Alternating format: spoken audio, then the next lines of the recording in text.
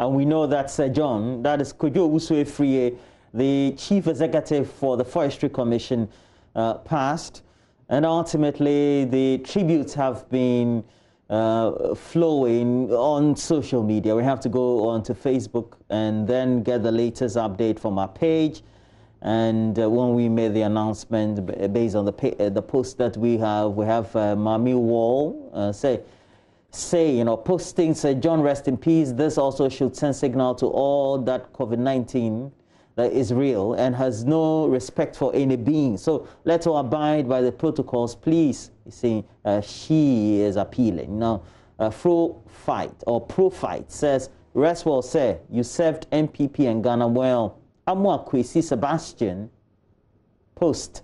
Sad news there. He taught a multitude to fear double standard human beings. May so rest in peace. Fear delegates. Yeah, that's his famous phrase. Chakpa William, I personally like this man. May so rest well. It's because of wicked Akufo-Addo, who only thinks of holding on to power. He does not care if people lose their lives. God Almighty is the ultimate judge. Alexander Sefa, may his gentle soul rest in peace till we meet again. Heaven knows where we are going. Mr. Fear Delegates, now I fear death more than delegates. Michael Kwesi Jascott, Bawumia was all over doing politics with this deadly disease, saying they have managed it better than Dumso. Now the reality of it is exposing them. Anyway, may he rest in peace. Michael Kwesi Jascott says, Eja Beng, oh my God, from the mountains of South Broken. Sir John, rest in peace. Agbaku Acha, what shall a man gain if he gets the whole world and loses his soul? May his soul rest in peace.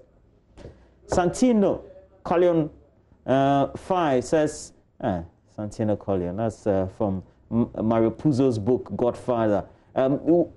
Which what? Many more to come. Is he better than those who died of cholera? Look out for his funeral. Wow, that's very gross. Well, we have more of these comments on our Facebook page. Well, Mama, we like to talk about the Black Stars, but more so... let's stay with it. You know, yesterday when we reported this incident, head of our political desk, Evans Mensah, who, you know, we also know was really close to Sir John, had some words that he shared. What do you want this place to be by the time that you leave? What do you want your legacy to be? Well, first of all, we have a lot of degradation out there.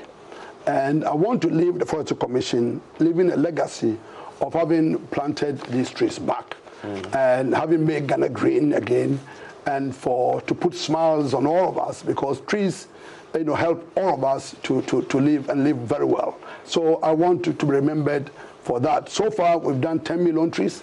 This year, I hope to do another 10 million.